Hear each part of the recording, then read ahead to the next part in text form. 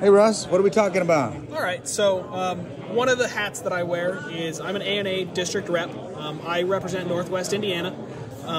So if you don't know what the ANA is the American Numismatic Association. It's the largest association of collectors for coins, currency, world, ancient, the whole shebang. They put on the biggest, baddest show on the planet. Biggest, baddest show on the planet. The Numismatics is a fantastic publication that they do. And right now, we're running the ANA is running a special. $5 a year gets you a membership.